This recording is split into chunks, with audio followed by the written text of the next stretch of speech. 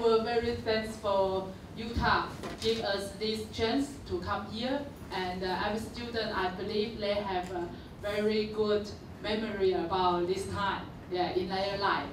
And we have fun here, and we get into the class, and they look at the students and the teachers, how they teach and learn in English.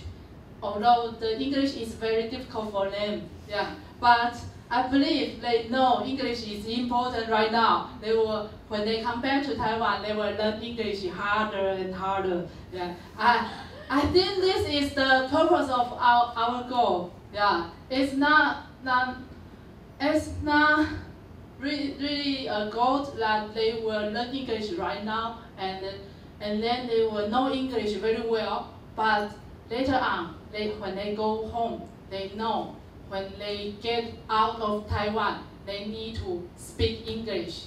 In the morning, they speak out. But I think, although it's not very well, but they try hard, and I know they do their best. So